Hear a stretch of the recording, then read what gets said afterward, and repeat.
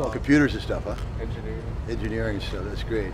See, I used to lie to tell people I went to Texas A&M because I didn't go to college, but I lied about it. So I said Texas A&M because I don't know why Texas A&M, but that's what I did. You know? Like I said, the greatest day of my life was the day I quit drinking because I was completely blown out as an alcoholic, and a lot of my friends are still out there. It was really rough. But the worst day of my life was the next day because I had to clean up my act. And I had to empty all the ashtrays, and I had to dump all the bottles out and straighten out these lies that I've been living with all my life in these holes and stuff.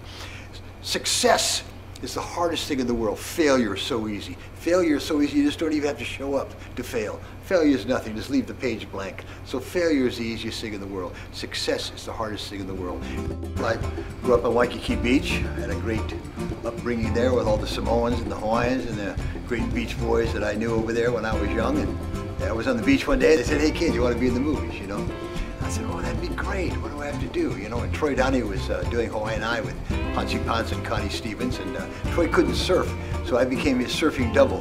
And it got me into the movies, and I wanted to try it out. You know, I said, "How much money do you make a week?" He said, "Well, I make $3,000 a week." I said, "Oh my goodness, $3,000 a week."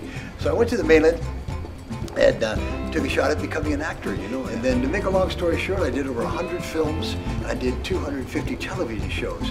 But during that time, there was some great ups and downs in there because at the peak of my career, I started drinking. You know, I started drinking very heavy and got into cocaine. And the reason I can talk about this now because I'm 20 years sober. You see, being 20 years sober, gives you a little bit of an authority to speak about the cocaine and the drugs and things like that.